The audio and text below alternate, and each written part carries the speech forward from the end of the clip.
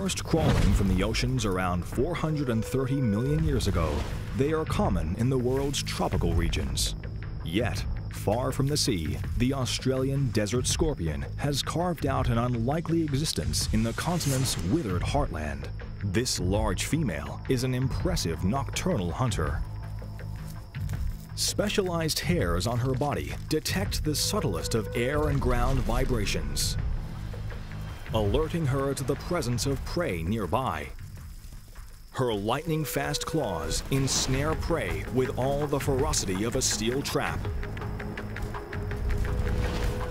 Her flexible tail is punctuated with a venom gland and piercing barb. Delivering a stinging blow, her prey is incapacitated, then eaten alive, extracting not only nutrients but valuable water. All of the scorpion's dietary requirements are met through predation. Twisted by eons of evolution into a uniquely grotesque form, the thorny devil is Mother Nature's desert monster. He may be short in stature, but he's not short of defensive strategies.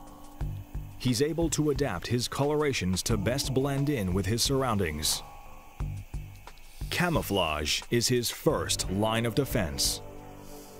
If he does draw unwanted attention, he can roll up into a ball of impregnable spikes. Positioning himself along the ant trail, the devil's sticky tongue captures a seemingly endless supply of protein. He can devour several thousand in a single sitting. The thorny devil has evolved remarkable adaptations to extract water from even the driest environment. In a process known as wicking, a seemingly gravity-defying technique, the devil channels groundwater along grooves between his spines, uphill into his mouth. In this way, the thorny devil cheats even the most insidious of desert killers. Measuring up to 10 feet long and weighing in at around 13 pounds, the king brown snake is one of the world's largest venomous snakes. His broad head houses a pair of quarter-inch, needle-like fangs, an efficient venom delivery system. This juvenile taipan's exit is fortuitously timed.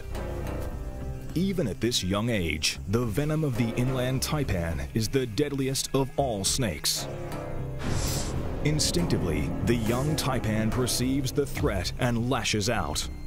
But eons of coevolution have equipped the king brown with a resistance to local venoms. The taipan, on the other hand, has no such defenses.